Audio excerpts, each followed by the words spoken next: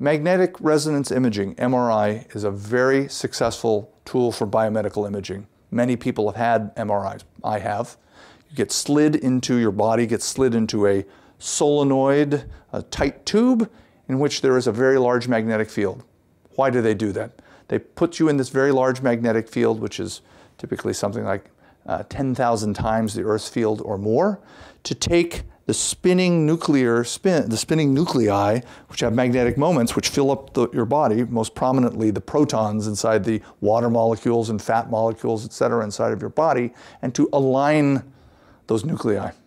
But they don't fully align them. These little magnetic moments are very weak. So if you take two magnets, everyone's familiar, you put them together one way, they like sticking. You put them the other way, they don't like it. They're opposed to each other. And so if you place a large magnetic field, very strong magnetic field, the magnets will tend to align with the magnetic field in the right kind of way that is energetically favorable.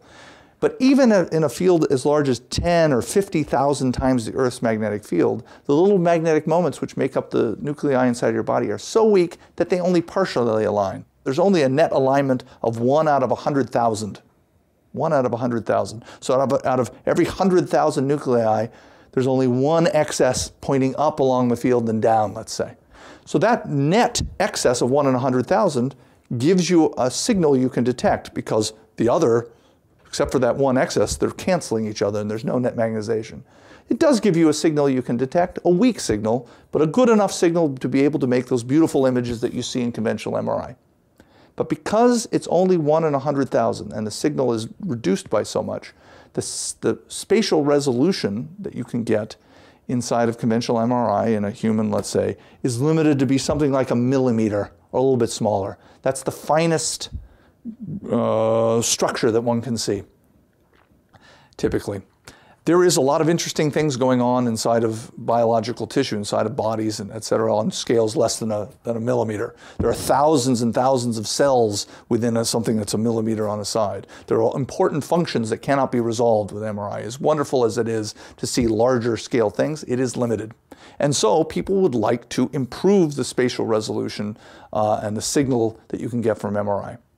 In addition, there are structures in the body, even forgetting about this 1 out of 100,000 problem, even in large magnetic fields, there are structures in the body which are not well imaged because there's nothing there that you can image. And a good example are the lungs. The lungs are 90% empty space. It's mostly gas. There's a filament-like, sponge-like structure with a little bit of tissue, but the vast majority of it is gas space. There's a lot of important things that go on in the lungs. That's where we take oxygen in, exchange it into the blood, bring CO2 back out to the air that we exhale. And yet we can't image the lungs very well. They mostly show up as black holes on MRI. Unless there's some real problem of bleeding or something like this, you basically have these black holes in the lungs. So you have this problem of not being able to resolve structures in tissue, most tissue, because of this weak magnetization in conventional MRI, and things like in the lungs where it's mostly black holes.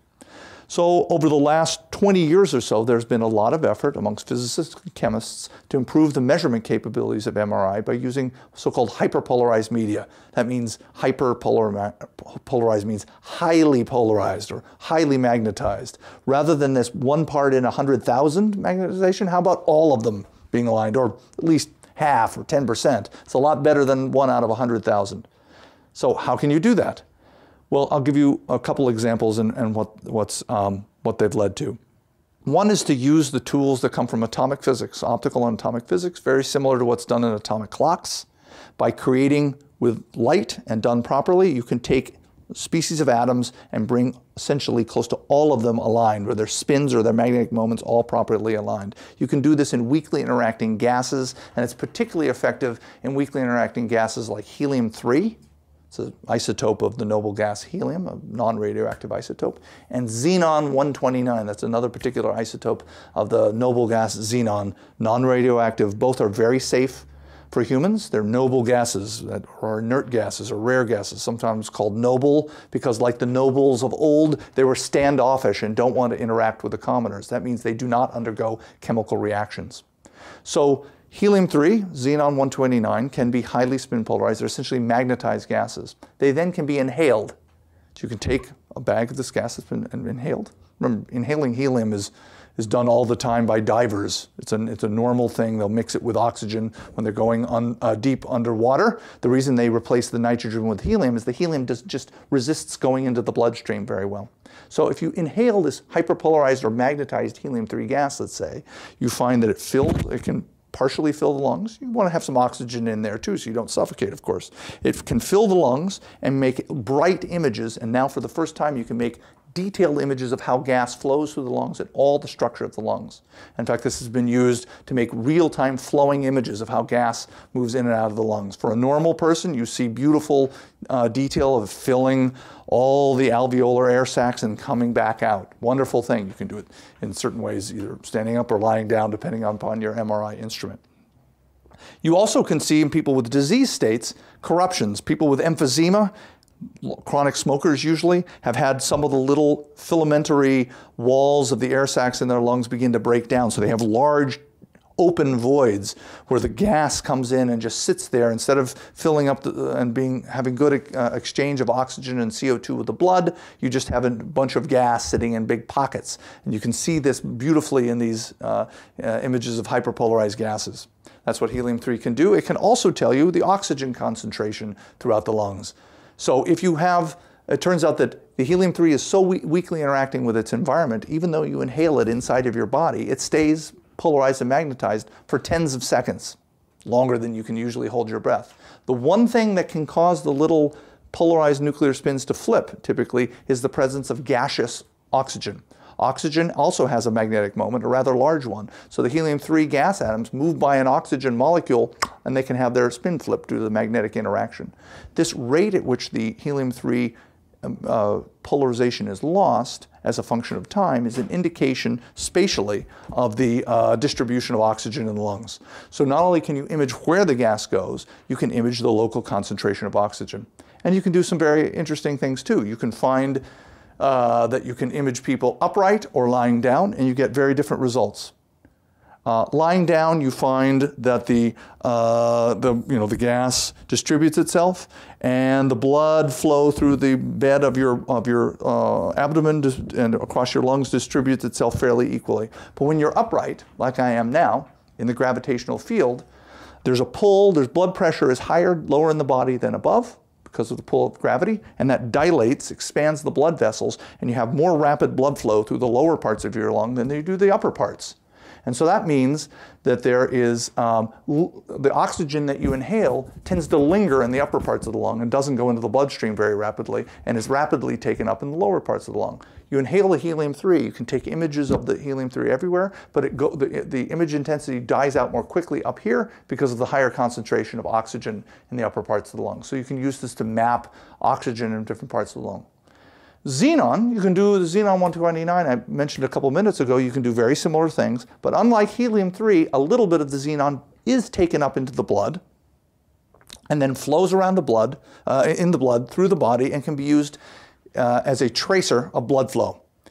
Even though it's dissolved in the blood, it very slowly loses its spin polarization and magnetization. So it's this bright, unique MRI imageable marker that can be used to study blood flow through the brain and other parts of the body. And it's a very interesting, again, safe to breathe. Eventually it comes back to the lungs and you breathe it back out. Does not undergo chemical reactions. Neither helium-3 or xenon-129 undergo any negative effects on the body. And they're safe, in one case, to image the gas spaces of the lung and oxygen. And in the case of xenon, to do that plus blood flow through different parts of the body. So these gases, these hyperpolarized noble gases, are one example of a way in which one can surmount or get around the difficulties or the limitations of conventional MRI. Another one that I'll mention briefly is to take advantage of endogenous, that is naturally occurring sources of spin polarization, hotspots in the body. That usually happens and can happen when you have a kind of injury. Let's say you have an acute injury and there's a bleed or an inflammation. The body responds, boom, somewhere by having a rapid production of free radicals as part of the chemical processes that are trying to repair the body. Those free radicals involved in the repair and the reaction to that injury have a lot of electron spins. The electron spins, the magnetic moment of them are about 1,000 times larger than the local nuclear spins are. So therefore, instead of 1 part in 100,000 spin polarization in a large magnetic field, you can get something like 1 part in 100. something like this. And you can, if done properly, transfer that spin polarization from the electron spins to the local nuclear spins using an appropriate kind of technique that can transfer that spin polarization over, which the community has developed, and then make a conventional MRI image light up locally, having to do with the local presence of injury. It's kind of injury imaging, and that's all. So you're hyperpolarizing the nuclei based upon transfer of polarization from the electron spins. Very last thing, technology development. It's worth noting is that when you have large spin polarization, hyperpolarization, you don't need the large magnetic field that you have in conventional MRI. In fact, you can build much lower magnetic field systems which can have a much more open geometry. Walk-in systems where somebody can stand or sit down or be free to move and still get very good imaging resolution using these hyperpolarized media.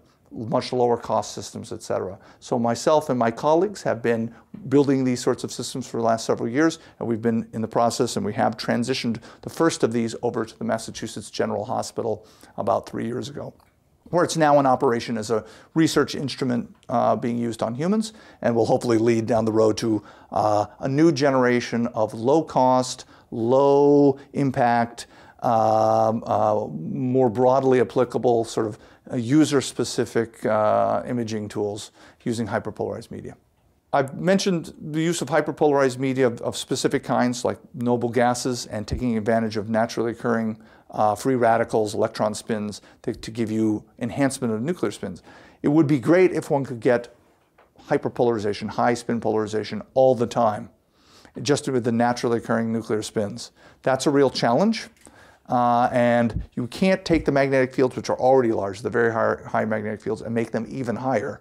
We're reaching technological limitations of what we can do and even safety limitations. So that kind of brute force way to get higher spin polarization is not probably going to work. So one of the great challenges moving forward is how to get the benefit of hyperpolarization without a way, for all the spins in the body, or at least many of them. And so a frontier area of investigation is to take advantage of special quantum mechanically correlated spin states, which instead of giving us high spin polarization, can be in, for example, singlet states, where you have two very similar spins, one spin up and one spin down. Now when one of them flips, they're correlated and the other one flips. And so the environment might fluctuate, but they're impervious to that sort of environment. And then briefly, you can flip one instead of the other and be able to boost the signal that way. That's a cutting edge of investigation, but the real problem is to be able to provide, the real challenge is to be able to try to provide the benefit of hyperpolarization to all spins in the body without, not just those that can be polarized with a laser technique or taking advantage of electron spins.